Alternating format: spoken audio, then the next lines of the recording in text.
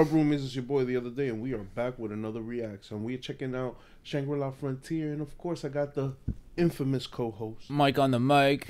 and we're reacting to Shangri-La Frontier episode 3, which I just said. But my dude Rakurou's kicking ass and taking names, but he's looking like he's about to take a big L right now from Lycagon, the Night Slayer. The Lycagon, the Night Slayer. He's found a unique monster, legendary Pokemon. Yeah, definitely. Yeah. And apparently, they're linked to the overall story of the game. Yeah, but we have no knowledge of what that overall story is. So we're just assuming things and giving you our prediction on that. So without further ado, let's just jump into it and see what Rakurou's up to, and see how this battle's playing out. Black Wolf Night Slayer. Oh shit! Oh, this is the girl with the massive armor sword running. Yeah, she's got to be high level. She's super high level. Because everybody's looking at her like, what the fuck is she doing around here? Oh, she's going hunter. That was the girl he was with before. She wants to kill everybody. She wants to kill everybody. Who would think such a little fragile thing is the reason behind that tank of a player? A coordinate teleporter sounds like a really high level item. That ass. Gone. Bruh. That was OD. Yeah, that's a high level player. Yeah, that was OD. Right, regular ass monsters, regular ass respawns. Oh, good lord. 7 Colossi. Or Colossi. Only 7? Yeah, there's 7 unique monsters.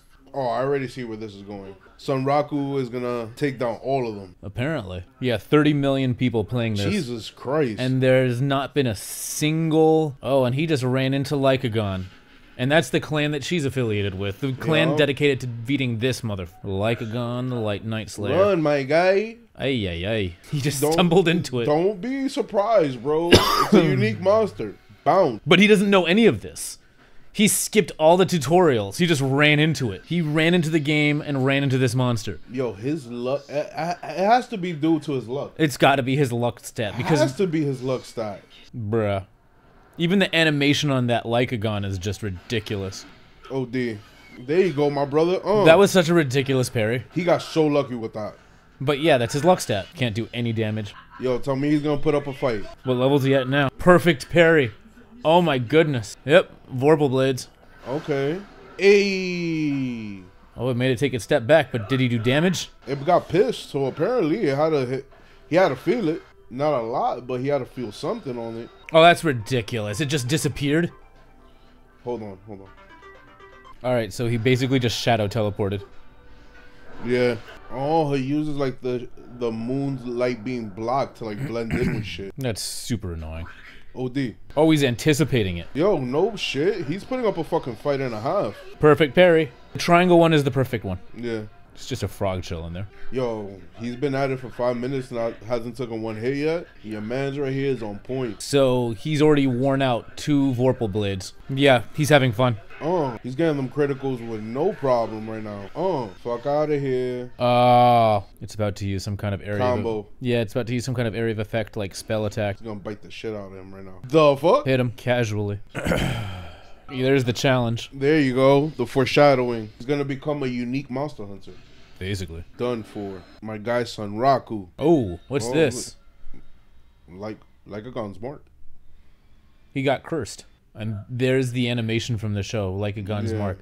All the scars and shit. Equipment cannot be equipped to the body part afflicted with Lycagon's mark. Monsters of lower level will the afflicted character will flee. Conversations with... Okay, alright. Basically, he fucked. Nah, but the second one was not that bad. Monsters of a lower level will flee from you. Because that means that you can only fight upper tier monsters. Yeah, but what if he's leveling up and he wants to fight a lower level NPC? That's what I'm saying, that he's always forced to level up the hard way. Yeah, basically. So he's gonna basically end up being OP. Can't equip stuff to torso or legs. Yeah, it's basically an equipped curse. Yeah. Monsters in the lower level will flee. Conversations with NPCs will be affected by the presence of the mark. The curse can be removed through the prayers of a saint. Or defeat the curse's caster. So he could get it removed, but he's got to either beat Lycagon or go to a saint. Where the fuck do you find the saint at? I assume there's temples in the game. A saint has to be super rare, bro. Probably. Because anybody, not just anybody, could take away Lycagon's curse. Probably a super high level cleric or priest. Yeah. Now he's got to walk around shirtless again. He's going around half naked again. What a freak! It definitely is, bro.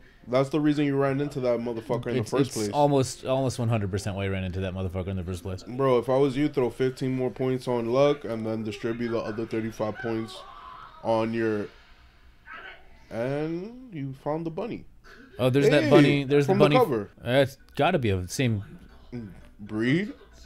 Same species. Don't follow the bunny. Follow the bunny. Don't follow the bunny. Always follow the bunny. Nothing good ever comes from following shit. He's gonna kill you. See, he's thinking like a gamer. Yep. Unique scenario. Rabbituza. But this says unique quest. Or unique scenario, exactly. Wait, what if this was unlocked because of the curse? The curse. Because it said the curse affected how the NPCs would talk to him. Yeah. That too, if that's entirely possible. The luck plus... everything that he's been through. Everything he's been through. He just needs to dump more points in luck. Oh. Recommended level 80? Oh. Yeah. About that. Everybody hurts. About that. No, there has to be a reason why they would send them an invitation at 28 and then the required level is 80. You feel me? There has to be a reason for that.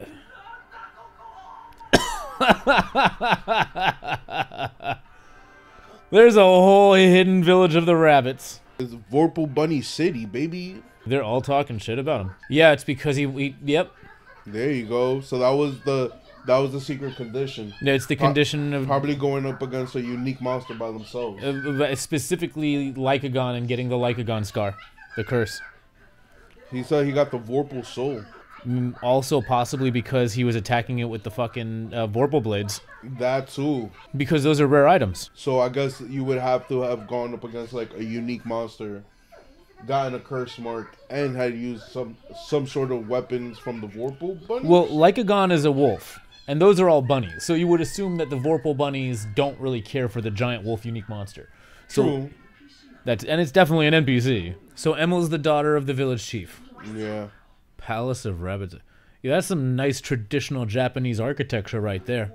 So there is a way for other players to get into Rabbitsa, but not to the palace. He's the only one that's ever gotten to that unique scenario. The other ones go to like some other player area.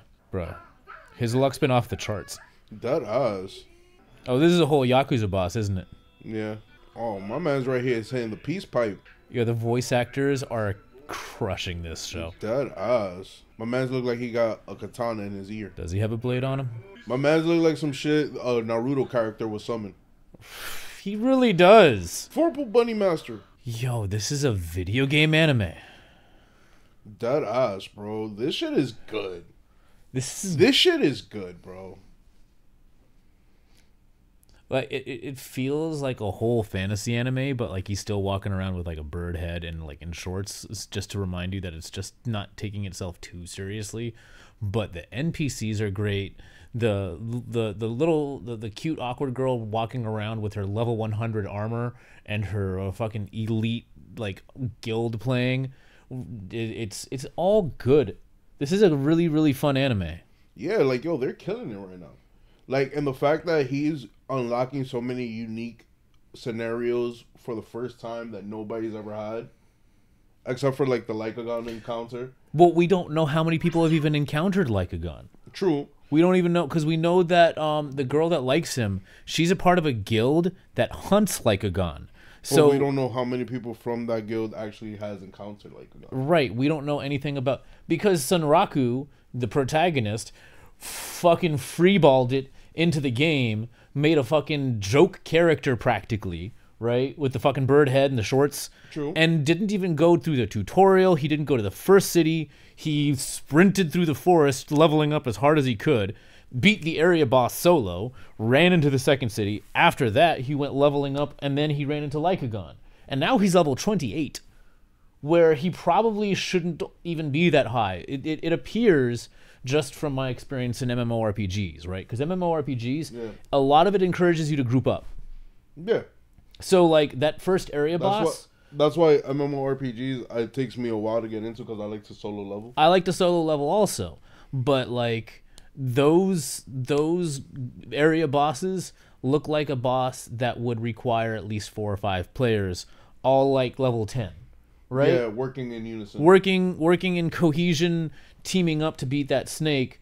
And then once you like beat the snake, you have like a healer, you have like a range fighter, you have one or two frontliners, a tank. Yeah, a tank, and that's like, you know, blocking everything. And then you beat that, and then like all of you go to the next town before it respawns, and then like the next group comes on. Yeah. So he soloed that shit. OD soloed the fuck out of that. He soloed that shit, and then he sprinted because he was poisoned because he didn't have a healer and he didn't have any healing items. He just ass first ran into the next town. Bro, but he need to put some pep in that vitality though.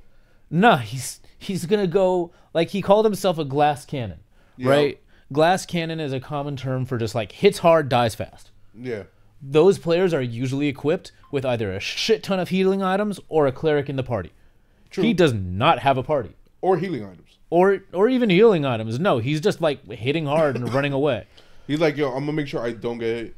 But thanks to his speed, agility, and luck, it's working so far. It didn't work against Lycagon because he was probably like 70 levels too low. Yeah, and he's also a unique monster. And also because he's a unique monster, which nobody's beaten. But if this is a unique scenario, and like he's in Rabitsa, he's probably going to get either dope-ass items, dope-ass training, or dope-ass missions, or all three. I'm going with all three. Yeah, because now he's got access to a place that no other player has gotten to. And on top of that, the boss of Rabitsa has interest in him. Which I will say this. It's an NPC for the record. It's a fucking NPC, and I like the fact that they're making this so like the world building. The world building is amazing, and I like it that it's so interactive. An NPC is acting like a character should. Like, you know what I mean? It's acting like a real character. Like, this is a character that's in the game, but it's not controlled by the game. Like, it's somebody's real behind it. That's the feel that I'm getting from, like, the NPCs in this shit. Because an NPC is an insult because a lot of games don't give NPCs personality. These NPCs have personality. Now, part of that's because this is an anime and these NPCs are actual characters in the anime. But, like, this game is entertaining to Sanraku because the NPCs have personality. Yeah. And that's why it's such a good game. And they're fucking crushing it. And it's a great game, and it's a great anime about a great game. Deadass. And with that being said, roomies, we'll see you in episode 4. Like and subscribe, and when we sell out, we'll make much better content for all of you. So share this with your friends. And the set will be better too. Oh, and the set's going to be so much more artistic. Yeah. And so you'll have more cool shit to look at. So like help us sell out so we can bring you cooler shit. We promise that we'll do that. I promise you. If I could do it now, I would. But since I can't, you should subscribe. Share with your friends. Vote for us for president and we'll send you $2,000 checks. Like that's the deal we're giving you here. Yeah. In like 2052. You already know. Later. Peace.